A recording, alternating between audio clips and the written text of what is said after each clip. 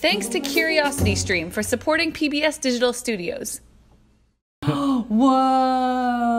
It looks like I'm wearing like really bad tanning oil. Hey, I'm Diana. You're watching Physics Girl, just relaxing here in the shade on this beautiful summer day.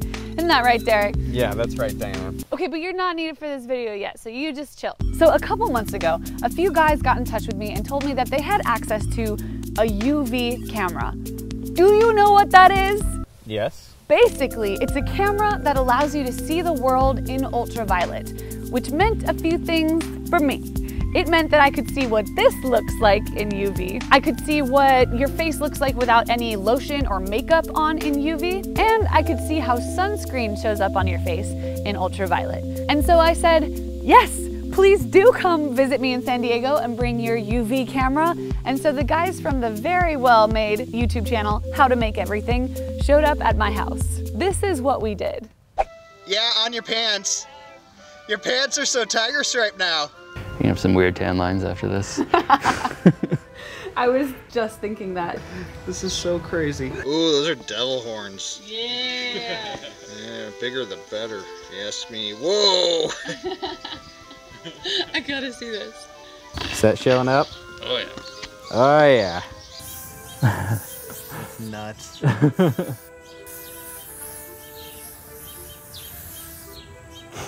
What? Yeah, that was a fun day. But I should explain why I'm here with Derek from Veritasium, who is also making a video about the world in UV. I've been making this video for like a year. And I'm here to make him finish it. But for this video, we're gonna cut in a few times to discuss the sunscreen controversies. There are a lot of misconceptions about sunscreens and we're gonna clear them up. Yeah, but for now, I'm gonna turn it over to Diana in the studio. Back to you, Diana. The first thing I wanted to look into was whether different SPFs, that is sun protection factor, which actually is supposed to indicate how strong the sunscreen is. But anyways, I wanted to see whether different SPFs of sunscreen look different under UV light. And then I wanted to compare whether high SPFs, like SPF 100, are more effective than just regular high SPFs, like SPF 50. Here was my thinking. With a UV camera, things that look lighter are emitting or reflecting UV light, like the wall behind us. And things that look darker, like the shirt that I'm wearing, are absorbing UV light, which is something that I think you'd want to know when it comes to sunscreen, because UV light, ultraviolet light, of course, is part of the spectrum of light or electromagnetic waves from the sun, and UV is just on the far side of the violet part of the visible light rainbow, which means it's a wave that has a shorter wavelength, which means it has a higher frequency than any visible light. And in the end, it can do more damage to molecules like DNA or to cells. And as we all know, it's been linked to skin cancer. So my thinking was that if you look at your skin with sunscreen on, you should see that UV light is absorbed. So it should look darker. And yeah, like when we put the sunscreen on, it looked like face paint. We were even able to graffiti the side of the truck with sunscreen, but of course you can only see it with the UV camera. So my hypothesis was that the sunscreen with the highest SPF should look darker with the UV camera. And so we tested a bunch of different sunscreens with different SPFs on a grid on my arm, drawn with permanent marker. Here's what we saw. So You can't see anything.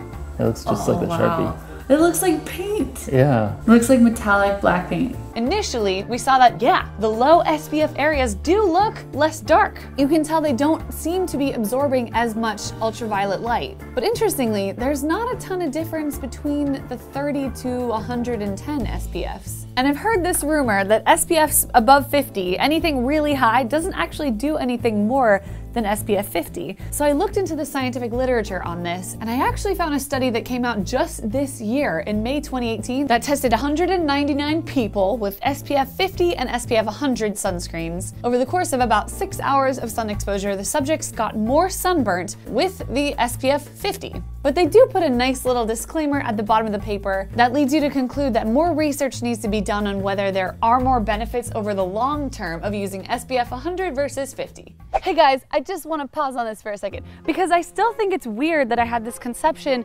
that above SPF 50 you don't get any more benefits. And Derek, let me know what you think about this. But I think I've figured out where that conception came from, and I think that it's from a 2011 proposed rule from the FDA, the American Federal Drug Administration. Yeah, they proposed a rule that would limit the maximum allowed SPF labeling to 50 plus. Thoughts?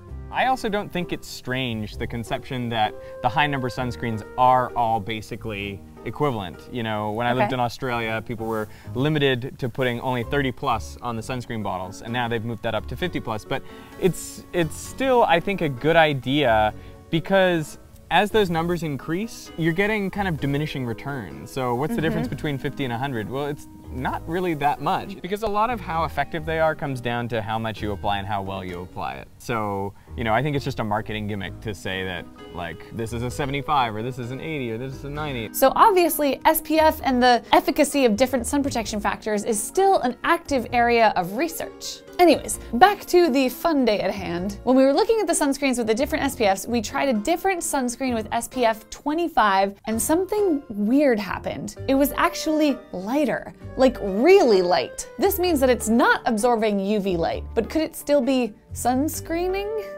Yes, if it reflects UV light, which is most likely what's happening here with this sunscreen that has zinc oxide in it, which is a substance that's known to reflect some types of UV light. So, this is where I got really confused. I started looking up some sunscreen ingredients and what they do and why some are reflective and others are absorptive, and I ended up going down the rabbit hole of sunscreen controversies. I'll get to the discussion on health effects of different sunscreen ingredients in a minute. But I did find that Hawaii recently banned some sunscreens from the state. The reason why is that the ingredients oxybenzone and octinoxate were found to be contributing to coral reef bleaching, a process whereby coral polyps expel the little algae living inside of them. Actually kind of sounds like an exorcism, but it is in fact a bad thing. So starting in 2021, Hawaii is banning any sunscreens with those ingredients. This ban was based off of recent research, which begs the question, are the health effects and environmental effects of sunscreen ingredients not well known? Okay, I'm just gonna pause here again because I feel like this is a good discussion for us. There's a lot to unpack here, but I wanna start out with that SPF 25 sunscreen that was really reflective. Yeah, I mean, there's two major ways that sunscreens can protect your skin from UV light. One of the ways is by absorbing that light and turning that energy into heat. Another way is by reflecting the light. And what you saw was clearly more reflection. Now, in the media, they're often called physical versus chemical sunscreens, which is maybe not the best designation. I don't think it's the best. Because, you know, they are all chemicals. Maybe it's a better distinction to say that the chemical sunscreens are organic, because they are organic molecules. They have these chains of carbon. And the so-called physical sunscreens are inorganic molecules, things like titanium dioxide and zinc oxide. So they do a bit more reflection, but they also do scatter the light, they absorb the light. This chemical versus physical distinction bothers me, as you know, because I think it's used in a misleading way on a lot of health blogs and in a lot of media, indicating you should avoid these chemical sunscreens because they're chemicals. You don't like it? I don't like it. Because they're all chemicals. Right, Everything's a chemical. Right. I think there is sort of a deeper reason why people would say chemical versus physical, because chemical could describe, like, by virtue of its chemistry, that's how it interacts with the light. Whereas, you know, a physical sunscreen, by virtue of its structure, is really how it interacts with the light. You're right, when it comes to the marketing, people do try to use the chemical label as sort of a negative term. And I think that it actually hides an important discussion about the potential safety issues of what they call chemical sunscreens. So we're discovering things about sunscreen ingredients all the time. For example, recent research has shown that some sunscreen ingredients, and in particular some of the organic sunscreen ingredients, can get into the bloodstream and into breast milk through your skin,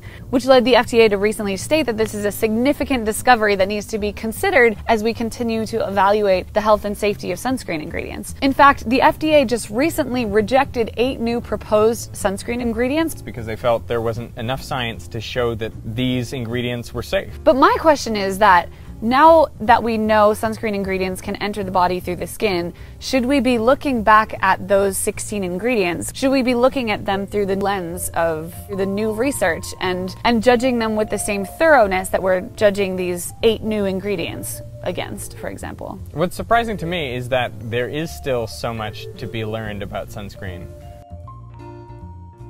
I think it's a little weird because on the one hand, you're saying these health blogs are saying chemicals bad, but on the other, you're saying, well, maybe chemicals are bad because they haven't been really tested yet. That's not why people are saying that they're bad. And in fact, some of them may be perfectly fine and they get lumped in with the ones that do cause skin allergies. Like, to say because they're chemicals is the reason, like, you might lose out on potentially a ton of great sunscreen ingredients that are going to be really effective for protecting the populace against skin cancer, but people have lumped them into this chemical category, which really just means organic molecule category. Maybe we're going to find ones that don't get absorbed into the bloodstream as readily. You know what I mean? Yeah.